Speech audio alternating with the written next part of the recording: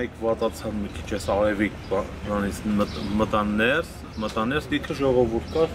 բանը մենք բանը ճանապարհը ուզում էինք փագեցինք կիսով չափ ինչի համար որ ուզում էինք այս փողոցի վրա կամ արագաչափ լիներ կամ այդ հարթակներից լիներ որ ասենք ավտոները նայեք կարակ նկարեն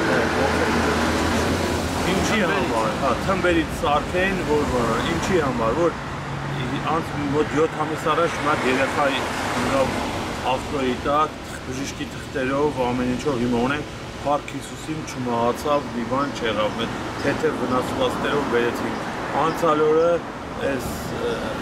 ոչ թափ վիճակում վարորդը հենց ստորբայնա հարված էր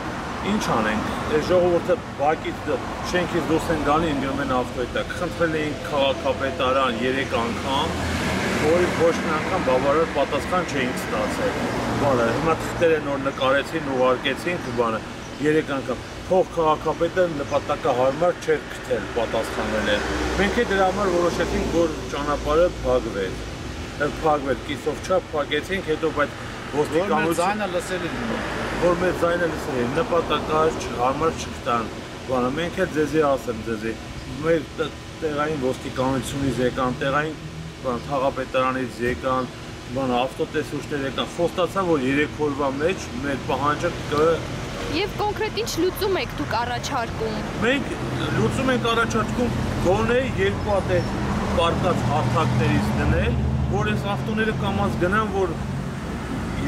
մարդիկ չընկնեն ավտոյի այստեղ բոլորը արագ վիճակում քշում են այս դարելա տրասա բայց բնակելի վայրում տրասա է դարել բացում արագությունից բարձր է ուշում 3-4 սաատ վթար ա եղել վթարն ու ամեն օր կա այստեղ բայց փառք Աստծո որ մարդկային բաներ չեն ունենում հենա այնտեղ քանդած է կարող եք տեսնել 3 չարաչորա ոչ թափ վիճակում վարորդը կարել այդ բանի տեղը վարորդ լինել մենք խնդրել ենք որ մեր հարցին պատասխանեն ոչ թե բացասական այլ դրական որ բոլոր այս ես մենակ իմ երեխաների համար չեմ պայքարում բոլորիս երեխաների համար մենք հայ ենք հայեցի թող լուծում կա